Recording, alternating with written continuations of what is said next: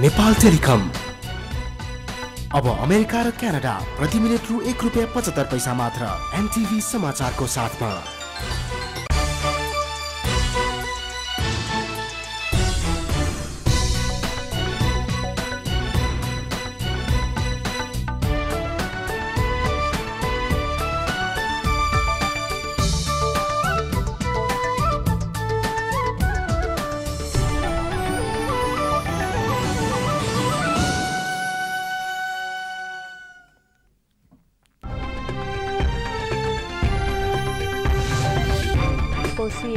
For CA committees receive singular candidacy for chair political dialogue committee to hold election for chair today.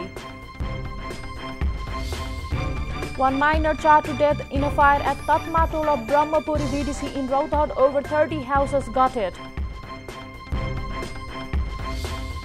And US accuses Russia of deception and destabilization in eastern Ukraine, warning of further sanctions unless Moscow diffuses the crisis.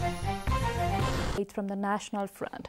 Chairpersons in 4 of the 5 Constituent Assembly committees have been appointed unopposed. This follows political parties forged a consensus on candidacy to the positions. The election for the chair of Constitutional Political Dialogue and Consensus Committee, for which the parties failed to build consensus, is scheduled to be held today. Unified Maoist leader Dr. Baburam Bhattarai and Ram Kumar Rai of Kumuwa National Party, which leads the dissenting fringe parties, are vying for the position.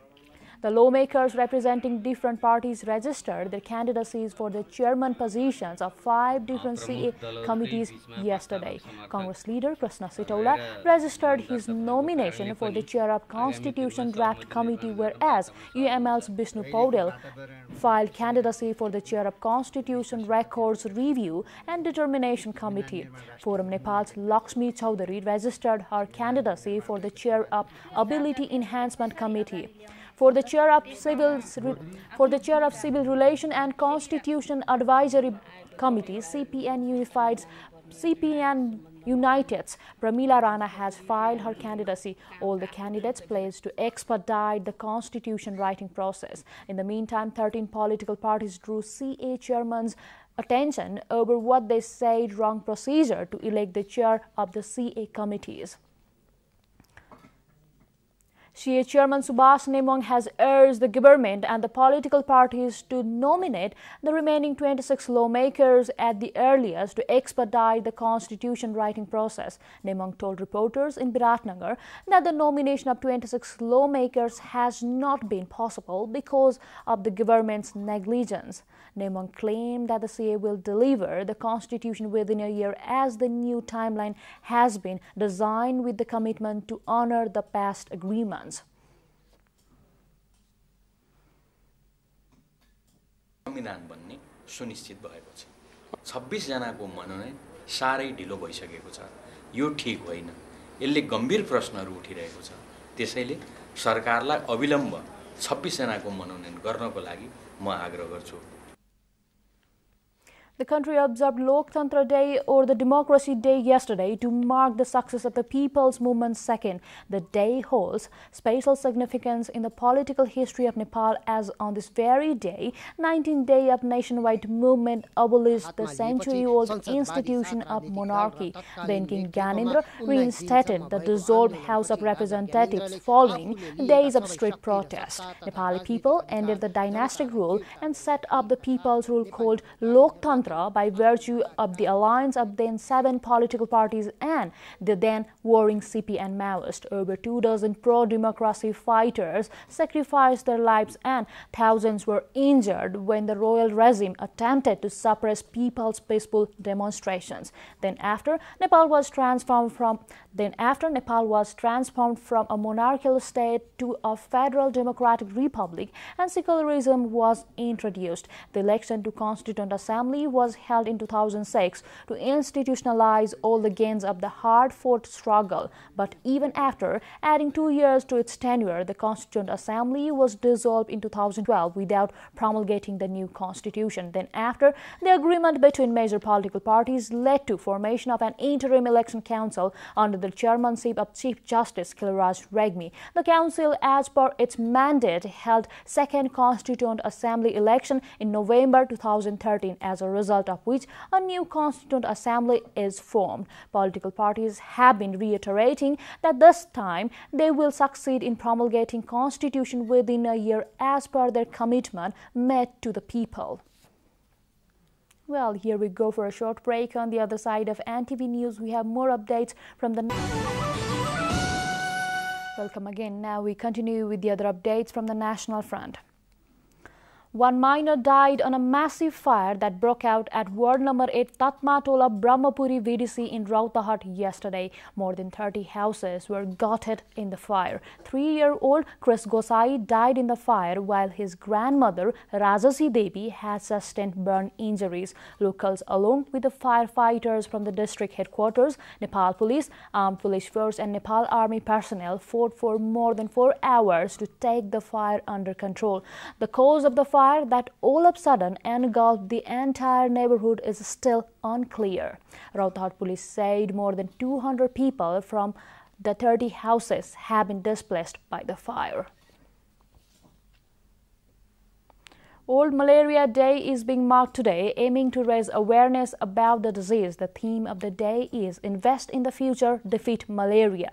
Mostly people of Asia, Africa and Latin America are affected by the disease. Experts say some of the Nepalese workers abroad are also at the risk of incurable malaria.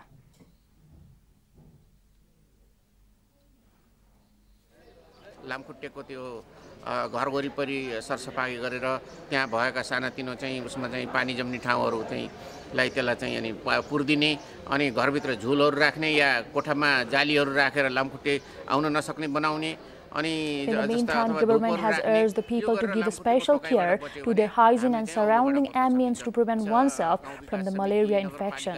A program was organized at Department of Health Service to mark the World Malaria Day. On the occasion, it was informed Nepal has attained a significant achievement in controlling the disease. Furthermore, it was also said around 1,000 people were infected with the disease in the country, with the additional 1,000 were being infected during their foreign stay. Speaking on the occasion, Chief of Epidemiology and Disease Control Division, Dr. Baburam Marasini, stressed that water pits around the home has to be covered and sanitation maintained to lessen the risk of malaria, which is caused by the mosquito bite. It is said globally 3.3 billion people in 106 countries are at the risk of the disease.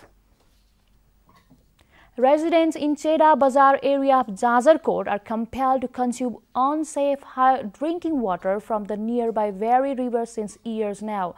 This is owing to absence of proper drinking water supply system in the Bazar area. The Bazar is located in the midst of Chinchu Jajarkot Road adjoining Surkhed. Even commuters passing through the area are forced to consume the dirty waters. Locals have been unable to manage for a supply system as the geology of the area bars to and lacks any groundwater source.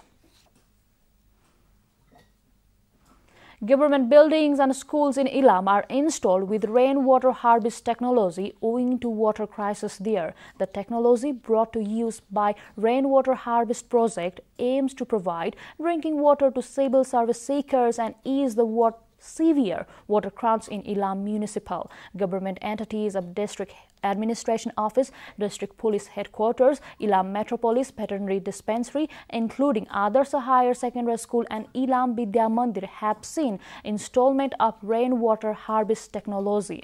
It is said such technology will contribute to environmental conservation, sanitation and ease the water scarcity. Well, here we go for next break. Right after the break, we'll be checking the updates from the international front. Hello again. Now the international updates. U.S. Secretary of State John Kerry has accused Russia of distraction, deception and destabilization in eastern Ukraine. In a strongly worded statement, he called on Moscow to help defuse the crisis there or face further sanctions. Earlier, Russia called on the US to make Kiev stop raids on pro-Moscow separatists in the east. Russia ordered new military exercises on its border following the raids, drawing condemnation from Ukraine. Kerry was speaking amid an increasing war of words between the US and Russia over events in eastern Ukraine.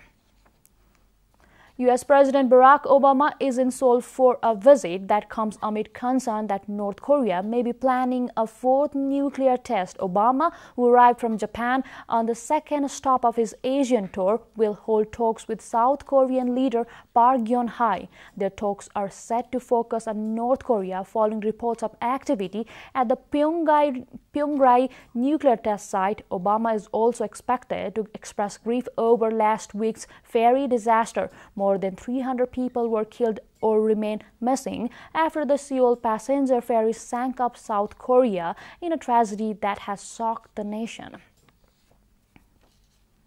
Now to sports.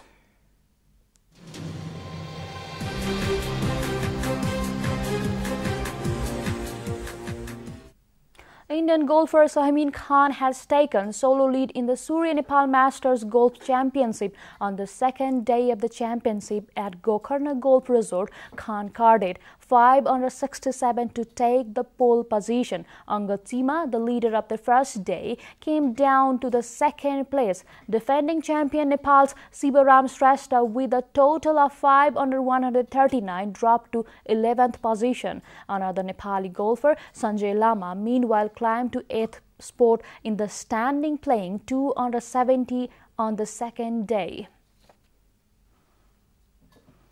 All Nepal Football Association ANFA has announced to increase the prize money of the National League Football Tournament to 10 million rupees. ANFA, organizing a press conference, said the board meeting decided to increase the prize by 2.5 million rupees. As per the decision, the National League will be held under home and away basis, including 6 teams from the capital and 6 teams from outside. Meanwhile, the Martyrs Memorial League next season will not be held owing to the renovation work at the Dasarath Stadium. Of the total 12 teams, the participants include top 8 A-division clubs and 4 teams from the district. ANFA President Ganesh Thapa, on the recent agitation launched by some A-division clubs and 2 vice presidents, said the board has asked clarification from them.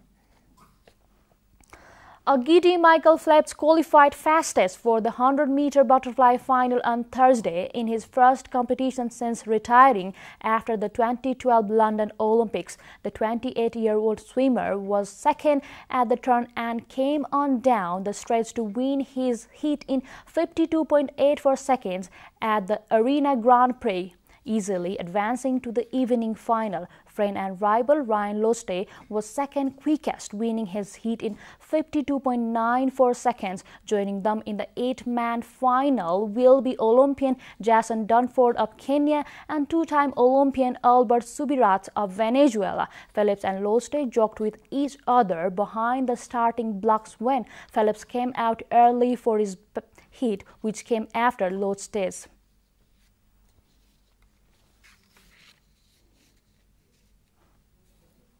Well, that's all we have in this bulletin.